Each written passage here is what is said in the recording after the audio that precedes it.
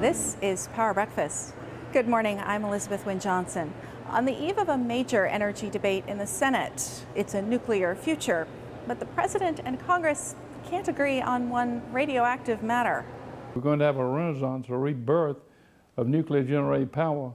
What happens to the spent fuel that's the ultimate residue remaining after the power has been generated? Where do you put it permanently? The White House is already acting as though plans for a permanent mountain burial site in Nevada are off.